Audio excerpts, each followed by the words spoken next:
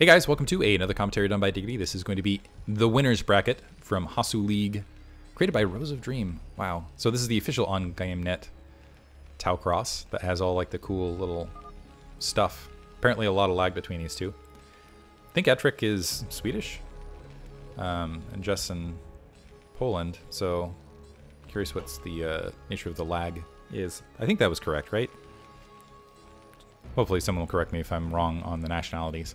Etric, starting at the 9 o'clock location, is the blue Terran upper right-hand corner. We have Jess, aka Cookie, as the green Protoss. Both these players showing some creativity, which I think will make for a very interesting match on Tau Cross in particular. I think I'm going to favor Jess a little bit, just because there is no ramp on this map, which makes early game Zealots a little bit stronger, and we've seen Jess wreak havoc with early game Zealots. And a supply depot, we've seen this a couple times. The supply depot alongside the Geyser very bravely against Protoss, rather than going for a front door wall of any kind.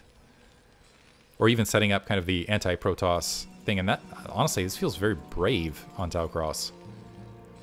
Tau Cross, an old school map. I think I showed it in a previous matchup. 3-player, the other spawn is kind of down this way. But yeah. I think you almost have to expect your opponent to open some form of Zealot. Although, it looks like Jess is setting up for a 12 Nexus. Has the pylon down. This is a 3-player map. Yeah, gonna open up 12 Nexus. Okay, so critically, okay, so Refinery plopping down. Etric still hasn't sent out an SCV scout. Also, if Etric scouts south first, this is going to be a very late scout on this 12 Nexus. Okay, SCV is moving out. Probe Scout also moving out. Nexus on its way. We do see just a single... Sorry, there's the 3 SCV on gas, so we are going to see a factory follow-up.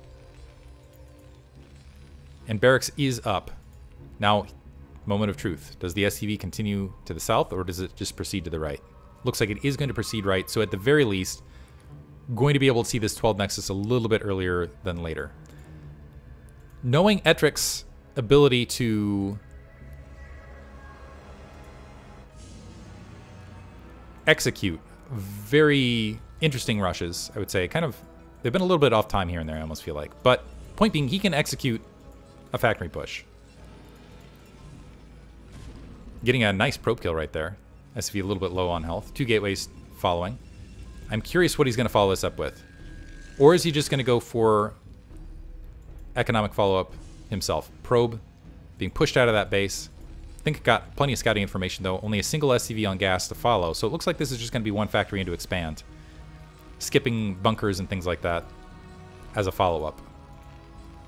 Which, knowing Etric, honestly, or seeing Etric's previous games, surprises me a little bit. So just playing it flat normally, 2 Zealots being produced. Assimilator is up for Jess. Marines creating a blockade right there. Comparatively, a Vulture being produced to start things off. There is going to be a delay on the Dragoons with the Cybernetics core, so that Vulture actually might be able to get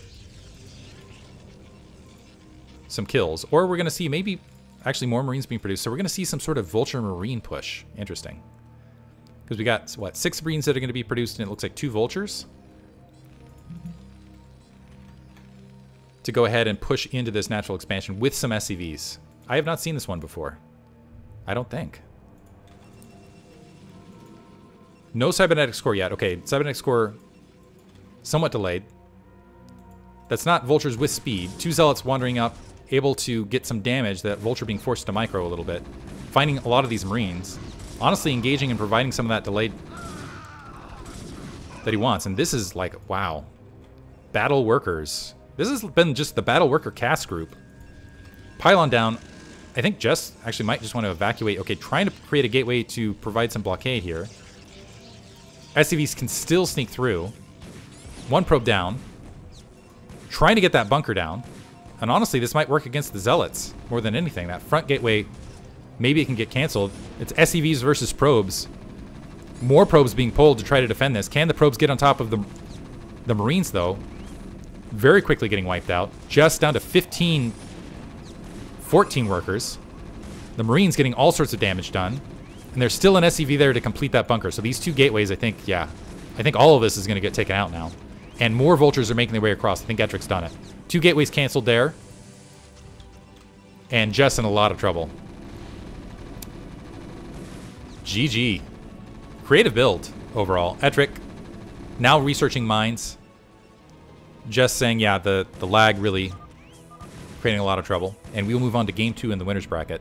But I gotta say, despite the lag, nice build from Etric to go ahead and counter a 12 Nexus. Hope you guys enjoyed it. Thanks for listening.